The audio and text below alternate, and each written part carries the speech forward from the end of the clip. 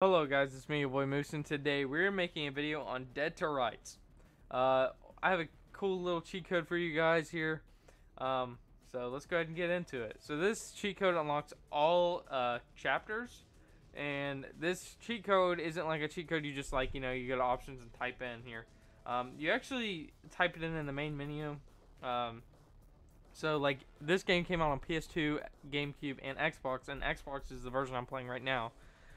So I'll have to put the variations of the cheat code down in the description below, and I will also be putting this variation, the original Xbox variation, in the description below, and I'll label them which one is which.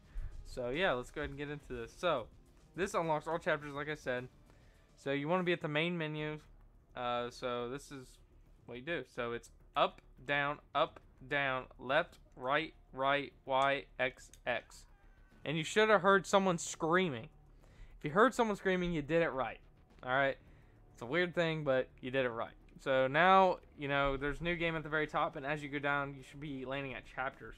So when you hear the scream, go down, and you should be able to hit chapters. And this, you should have unlocked every chapter. So there's 1 to 12 chapters. If you got all, or wait, there's more than 12. There's 15, sorry. 15 chapters in this game. And yeah, there you guys go for the cheat code. It's pretty simple. This is the only cheat code I know that's in this game. If you guys know of any more, please leave them down in the description below. I'd love to know. This game's a really fun game. If you like Grand Theft Auto, I would recommend this game. Really good story. The second one's really good. I think the second one's actually a little bit more expensive on the expensive side for the 360 and PS3. I want to say. I don't think it was exclusive to Xbox because it's a Namco game. So. But yeah, thank you guys for watching this video. Like I said, all the cheat codes will be down in the description below.